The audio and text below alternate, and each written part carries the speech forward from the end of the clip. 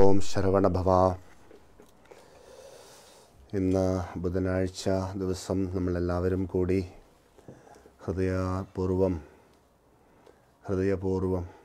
നമ്മൾ ദൈവികതയിൽ നിന്ന് വ്യതിചലിക്കാതെ ശക്തമായി ആ ദൈവികത്തിൽ നിറഞ്ഞു നിന്നുകൊണ്ട് വിശേഷ ആരാധനകളൊക്കെ നടത്തുന്നു. ആരാധനാമൂല്യങ്ങൾ അല്ലേ, എവിടെ ആരാധിക്കുന്നുണ്ടോ അവിടെ നല്ല അനുഭവങ്ങൾ ഉണ്ടാവുമെന്നാണ് നമ്മുടെയൊക്കെ പൂർവികന്മാരറിഞ്ഞ പരമമായ സത്യം. അതുകൊണ്ടാണല്ലോ നമ്മളുടെയൊക്കെ പൂർവികന്മാർ ഇരിക്കുന്നതോടൊക്കെ ആരാധനാലയാക്കിയത്. എവിടെ ഇരുന്നോ അവിടെയൊക്കെ ആരാധനാലയാക്കി. ആരാധിക്കാനുള്ളതായ ഒരു ആലയം അവിടെ ഉണ്ടാവും. അങ്ങനെയുള്ളതായ ആലയങ്ങളെ ആശ്രയിച്ച് നമ്മൾ ജീവിക്കുമ്പോൾ നമുക്കും നല്ല അനുഭവങ്ങൾ ഉണ്ടാവുന്നു അല്ലേ. അവരിയ്ക്കുന്നതോടൊക്കെ ആലയമായിരുന്നു. നമ്മുടെ കുടുംബക്ഷേത്രം എന്നൊക്കെ പറയുന്ന പോലെ നമ്മളെവിടെ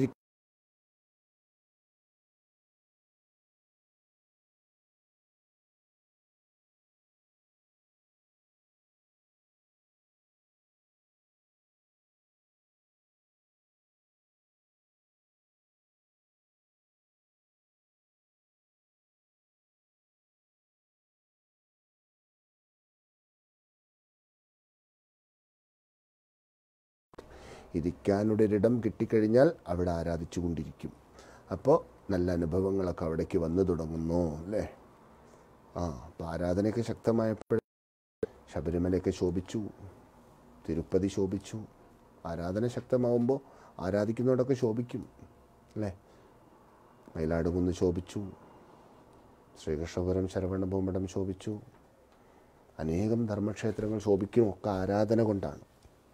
നമ്മളിങ്ങനെ ശക്തമായി ആരാധിക്കുമ്പോൾ ആ ആരാധനയുടെ നിറവിൽ ഐശ്വര്യങ്ങളൊക്കെ ആകർഷിച്ചു തുടങ്ങുത്രേ അല്ലേ. വെളിച്ചം കാണുന്നിടത്തേക്ക് ഇരുട്ടിൽ നിൽക്കുന്നവരെ കൂടിക്കൂടുന്നത് പോലെ നമ്മളിങ്ങനെ ആരാധിക്കുമ്പോൾ ഇങ്ങനെ വെളിച്ചം കൂടും. ആ വെളിച്ചത്തിലേക്ക് എല്ലാവരും ഓടിക്കൂടും.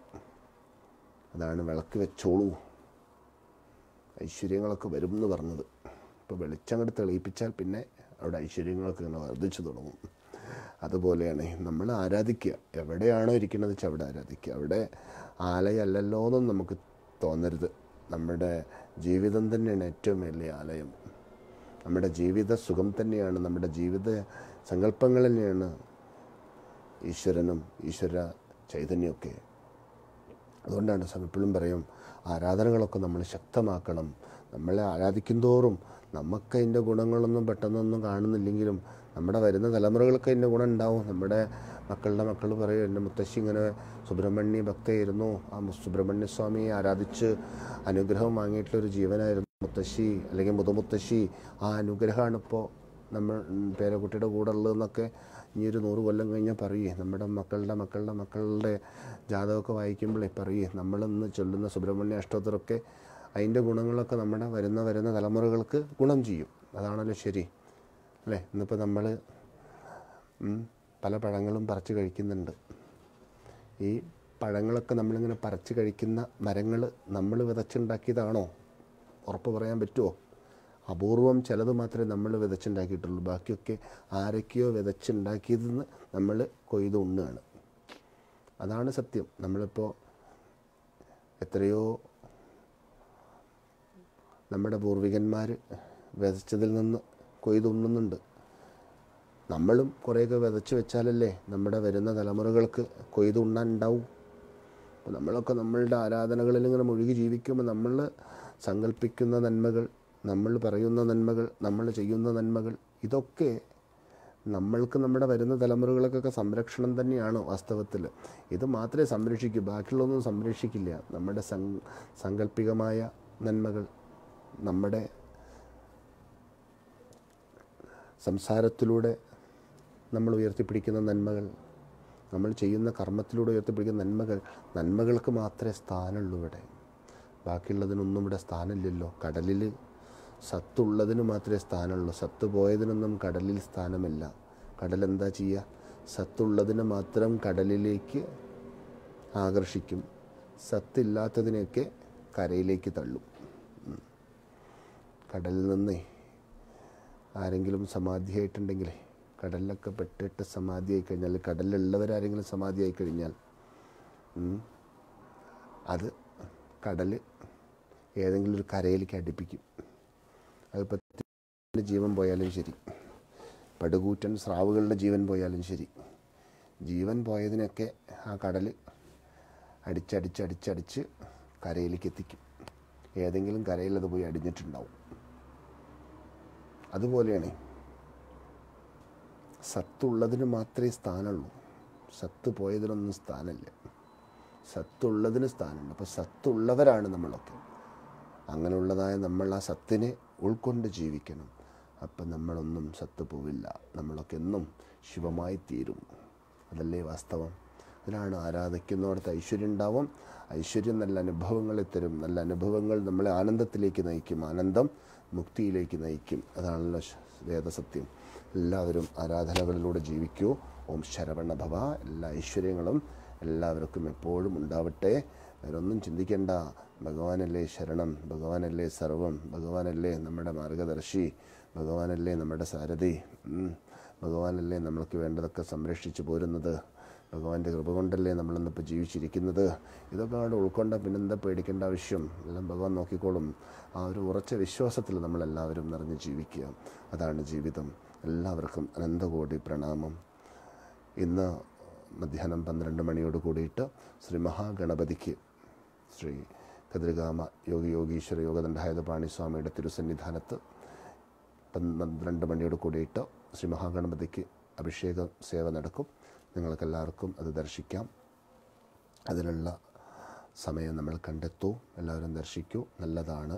പ്രത്യേകിച്ച് പഠിക്കുന്ന കുട്ടികൾക്കൊക്കെ ഇങ്ങനെയുള്ളതായ ബുധനാഴ്ച ദിവസങ്ങളിലൊക്കെ സ്വാമിജി ഇവിടെ അങ്ങനെ ആത്മാർത്ഥ പൂജയിൽ നടത്തുന്ന ബുധ അഷ്ടോത്തര ശതനാമാവലിയിലൊക്കെ പങ്കെടുത്താൽ വളരെ നല്ലതാണ്. പഠിക്കുന്ന കുട്ടികളോടൊക്കെ പ്രത്യേകം പറയണം, ബുധനാഴ്ച നടത്തുന്ന ബുധ അഷ്ടോത്തര ശതനാമാവലിയിലൊക്കെ പങ്കെടുക്കാൻ. ഒരു 108 പ്രാവശ്യം ഓം ശ്രീ ബുധായ നമഃ, ഓം ശ്രീ ബുധായ നമഃ എന്ന് പറയുമ്പോൾ അവരുടെ വിദ്യാഭ്യാസ കാലഘട്ടത്തിൽ അവർക്ക് വേണ്ടതായിട്ടുള്ളത് ഏതൊന്നാണോ അത് വർദ്ധിച്ചുകൊണ്ടിരിക്കും. വിദ്യാഭ്യാസം നടത്തുന്ന കുട്ടികൾക്ക് എന്തൊക്കെ വേണ്ടത്? 3 കാര്യങ്ങൾ വേണം.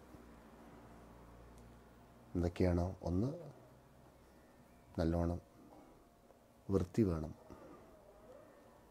2, നല്ല ശ്രദ്ധ വേണം. 3, നന്മകളെ ഉൾക്കൊള്ളാനുള്ളതായ വലിയൊരു മനസ്സും ഉണ്ടാവണം. നമ്മൾ ശുദ്ധത്തോടു കൂടി ശ്രദ്ധയോടുകൂടി നന്മകളെ സ്വാംശീകരിക്കുവാനുള്ളതായ ഒരു മാനസികാവസ്ഥയിൽ നമ്മൾ ഉണ്ടാവണം. എന്നാലും നമുക്ക് വിദ്യാഭ്യാസത്തിൽ വിജയിക്കാൻ പറ്റും. ബാക്കിയുള്ളതൊക്കെ പിന്നെയാണ്. സ്കൂളും ടീച്ചറൊക്കെ പിന്നെയാണ്. ഇത് 3 ഉണ്ടെങ്കിലേ നമ്മൾ സ്കൂളിൽ പോയിട്ട് കാര്യമുള്ളൂ. വൃത്തി വേണം. വൃത്തി എന്ന് പറയുന്നത് കുളിച്ച് നല്ല വസ്ത്രമിട്ട് പോകാനല്ല. വേണ്ടാത്ത ശീലങ്ങളൊന്നും ഉണ്ടാവാൻ പാടില്ല. ദുശീലങ്ങളൊന്നും ഉണ്ടാവാൻ പാടില്ല. ദുശീലങ്ങൾ എപ്പോഴും നമ്മളുടെ ജീവിതത്തിലേക്ക് വരുന്ന നന്മകളൊക്കെ തടുത്ത് നിർത്തും.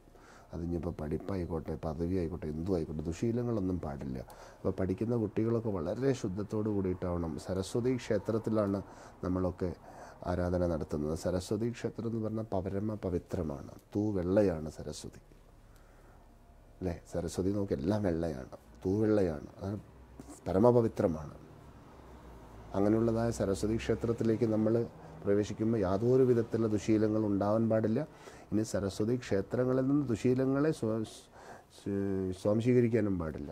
ഇന്നത്തെ കാലത്ത് അറിയുന്നുണ്ടല്ലോ, നമ്മൾ വേണ്ടാത്ത ശീലങ്ങളൊക്കെ കൂടുതൽ പഠിക്കുന്നത് വിദ്യാലയങ്ങളിലൂടെയാണ്. അപ്പോൾ അങ്ങനെയുള്ളതായ വിദ്യാലയങ്ങളിലൂടെയല്ല നമ്മൾ ജീവിക്കേണ്ടത്. നമ്മൾ പവിത്രമായിട്ട് ജീവിക്കണം. അച്ഛനോ അമ്മയ്ക്കോ സ്കൂളിനോ പഠിപ്പിക്കുന്ന ഗുരുനാഥന്മാർക്കോ സമൂഹത്തിനോ ദോഷം ചെയ്യാത്ത പ്രകാരം നമ്മൾ ജീവിക്കണം. അതാണ് ശുദ്ധം വേണം പറഞ്ഞത്. അതുപോലെ തന്നെയാണ് ശ്രദ്ധ വേണം. നമ്മൾ ശ്രദ്ധിക്കണം. എന്തിനാണ് നമ്മൾ സ്കൂളിൽ പോകണത്? ഗുരുനാഥന്മാരുടെ ശിക്ഷണത്തിലിരുന്നു കൊണ്ട് ജ്ഞാനം സമ്പാദിക്കുവാനാണ്. ജ്ഞാനം സമ്പാദിക്കണം. അതിന് എന്ത് വേണം? ശ്രദ്ധ വേണം. പിന്നെന്താ വേണ്ടത്? നന്മകളെ ഉൾക്കൊള്ളുവാനുള്ളൊരു മനസ്സ് വേണം നമുക്ക്. നന്മകളെ ഉൾക്കൊള്ളണം. നമ്മൾ ആരെന്ത് നല്ലത് പറഞ്ഞാലും അത് ഉൾക്കൊള്ളാൻ നമുക്ക് സാധിക്കണം. ആരെയും ധിക്കരിച്ചു കൊണ്ടും ആരോട് നമ്മൾ അഹങ്കരിച്ചു കൊണ്ടും നമ്മളൊന്നും ചെയ്യാൻ പാടില്ല. നല്ലത് ആര് വിളമ്പിത്തന്നാലും അത് പ്രസവിച്ച മാതാവിനെയാണെന്ന് കരുതണം നമ്മൾ. നല്ലത് ആര് വിളമ്പിത്തന്നാലും அது നമ്മുടെ പ്രസവിച്ച മാതാവാണ്. ആ നല്ലത് നമ്മൾ സ്വീകരിക്കണം. படிக்கிற குழந்தைங்களுக்கெல்லாம் படிப்புக்கு ரொம்ப நல்லது. இந்த புதன்கிழமையில் பாபா செஞ்சுட்டு இருக்கிறோம் இல்லையா, இந்த புதாஷ்டோத்திர மகாமந்திர யட்னமெல்லாம், இதெல்லாம் படிக்கிற குழந்தைங்களுக்கு ரொம்ப முக்கியம். கட்டாயம் இந்த புதன்கிழமைகளிலெல்லாம் நடக்கும். புதாஷ்டோத்திர மகாமந்திர யட்னத்திலெல்லாம் குழந்தைங்களெல்லாம் கலந்துக்கிட்டால் அது ரொம்ப நல்லது. வீட்டில் இருக்கிற குழந்தைங்களெல்லாம் இந்த பூசை நடக்கிற நேரத்தில், இந்த புதாஷ்டோத்திரம் சொல்லுகின்ற நேரத்தில் அவங்களுடைய ஸ்ரத்தா இந்த அஷ்டோத்திரத்துக்கு கொண்டு வரணும், இந்த ஆராதனைக்கு கொண்டு வரணும். புதன் வித்யாகாரகனாக்கும். வித்யாகாரகனாக இருக்கக்கூடிய புதன் பலமாக இருந்தால் தான் குழந்தைங்களுக்கு படிக்கணும், ஜெயிக்கணும் அந்த ஒரு எண்ணம் இருக்கும். அந்த படிக்கிறதெல்லாம் தலையில் ஏறும். படிக்கிறத வச்சுக்கிட்டு ஜெயிக்கும், ஜெயிச்சுக்கிட்டு வாழும். இதெல்லாம் புதனோட பிளஸ்ஸிங் இருந்தால் தான் நடக்கும். அதுக்கு தான் புதாஷ்டோத்திரம். அப்புறம் இப்போ குழந்தைங்களுக்கு படிப்பு காலத்தில் ரொம்ப முக்கியமானது 3 இருக்குது. ஒன்று என்னென்னா, ரொம்ப பவித்திரமாக இருக்கணும். எந்த ஒரு கெட்ட பழக்கத்துலேயும் போகக்கூடாது குழந்தைங்க. எந்த கெட்ட பழக்கத்துலேயும் பேட் ஹேபிட்ஸுகள் ஒன்றும் இருக்கக்கூடாது. இன்றைக்கி பார்த்திங்கன்னா நிறைய பேட் ஹேபிட்டுகள் இருக்குது. அது பள்ளிக்கூடத்துக்கு வெளியில் இருந்தாலும் வரும், பள்ளிக்கூடத்துக்குள்ளே போனாலும் வரும். அங்கேயும் இருப்பாங்க, பள்ளிக்கூடத்துக்குள்ளேயும் இருப்பாங்க. நிறைய பேடு ஹேபிட்டுகளோடு எல்லாம் நம்மளெல்லாம் தவறான வழியில் தள்ளி விடுவதுக்கு நிறைய பேர் இருப்பாங்க, வெயிட் பண்ணி கொண்டு இருப்பாங்க.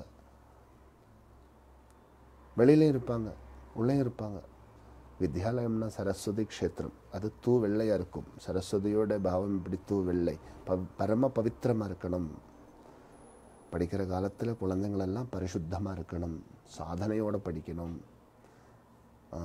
அதான் ஸ்கூலுக்கு போகும்போது சொல்லும்ல, சுத்தமாக போகணும். என்னென்னா மிகப்பெரிய ஆலயம் சரஸ்வதி க்ஷேத்திரம்.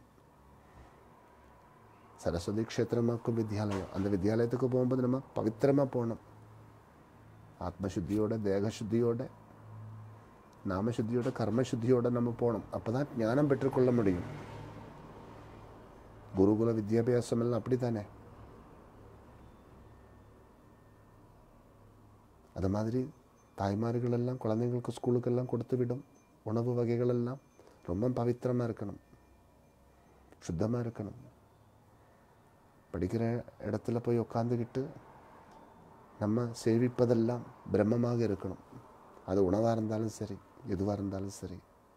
பிரம்மத்துக்கு விரோதமானது ஒன்றும் நம்ம பாவிக்கக்கூடாது. அதான் பவித்திரமாக இருக்கணும். படிக்கிற குழந்தைங்களெல்லாம் ரொம்ப பியூராக இருக்கணும். Study time, purity very important. All children's, the study time, purity, clarity very important. No bad habit. This good habit. Study time very very important.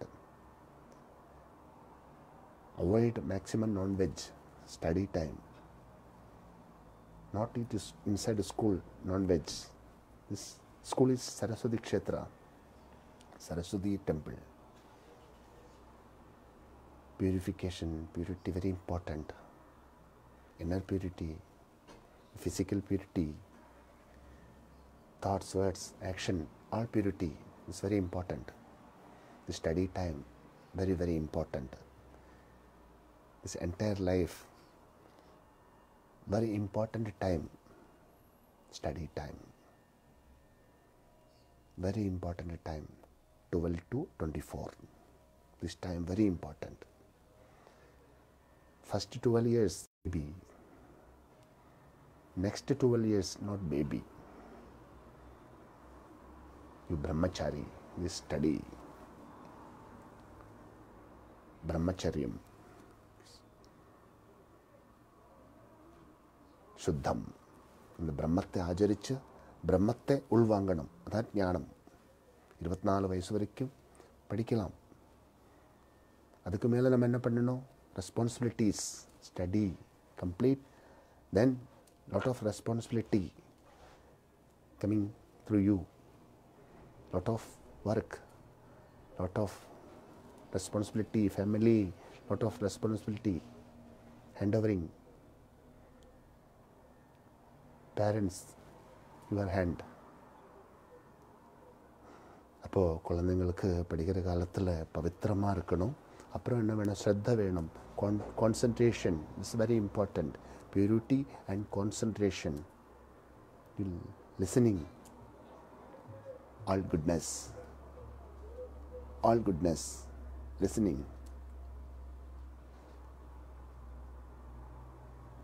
Very, very important, children's. This Shraddha, confidence, focus is very, very important. Study time. Mind not divert another ways. Straight way, study straight. Focus, this is confidence. Don't worry. Strong courage. This courage is very important. I am victory, I am victory. I am successful, I am successful. This is self-confidence. I am successful. I am success. This is confidence. Then study. Lot of teachers teaching. This confidence and focus, very important. Third one, this good heart. Don't fight anybody. Don't fight anybody. Good heart. Anybody offering goodness, you receive. All goodness offerings, your mother. All goodness offering you, this mother. Receiving all goodness, good heart. Don't fight anybody. All goodness receiving. Peace is love. Om Sharavanabhava. Today, very special day. This Buddha Shtotra Seva already done. This Mahamangalarati now. Start now. Then today afternoon, special Abhisheka Sri Mahaganapati Barnata Temple. Everybody watch this Mahabhisheka Mahaganapati. என்ன சொல்ல வந்தோம்னா, அந்த குழந்தைங்களுக்கெல்லாம் இந்த மாதிரி புதன்கிழமைகளிலெல்லாம் நீங்கள் கட்டாயம் குழந்தைங்களுக்கெல்லாம் இந்த புதா அஷ்டோத்திரமெல்லாம் சொல்லும்போது அந்த இடத்துல ஸ்தானம் கொடுத்து அவங்களுக்கு அந்த புதா அஷ்டோத்திரம் சொல்கிறதுக்கு வசதி பண்ணி கொடுங்க. அவங்க படித்து நல்லா வரட்டும். நீங்கள் சம்பாதிக்கிறது ஒன்றும் பெருசு இல்லை. சாமி எப்போன்னு சொல்லுவேன், இந்த சொத்து சுகம்னு சொல்லும்ல. இப்போ பஜனையில் கூட நம்ம பாடியிருந்தோம்ல, சொத்தும் சுகവും புததேவான்னு. சொத்துன்னு என்ன சொல்லுங்க? நம்ம பேங்கில் போட்டு வச்சுருக்கிற காசா? இல்லை, நம்ம குழந்தைங்க தான் நம்ம சொத்து.